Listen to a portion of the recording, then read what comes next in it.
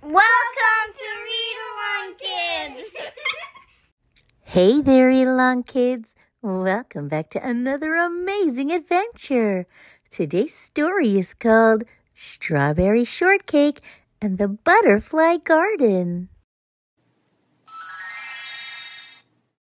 Strawberry Shortcake loves butterflies very much. She can't wait to see lots of butterflies at the Butterfly Garden.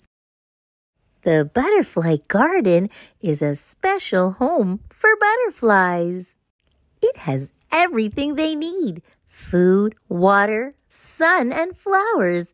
It helps keep them safe. Butterflies love flowers. So does Orange Blossom. Butterflies love the colors red and pink. So does Strawberry Shortcake. Butterflies have very pretty wings. Ginger Snap wishes she can touch one. But she doesn't. Touching a butterfly can hurt it. Ginger Snap knows she should only look at butterflies. The kids are hungry. They eat their snacks. The butterflies are hungry too. What do they eat? Flower juice. When it is time to go, Angel Cake reminds Huckleberry Pie to close the door. That will keep the butterflies safe in their home. Huck sees a very pretty butterfly.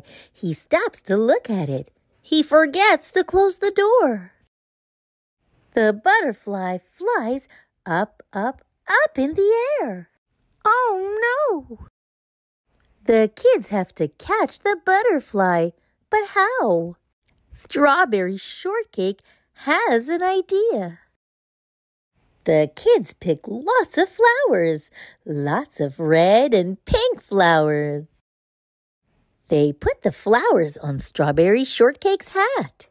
Strawberry Shortcake sits very still.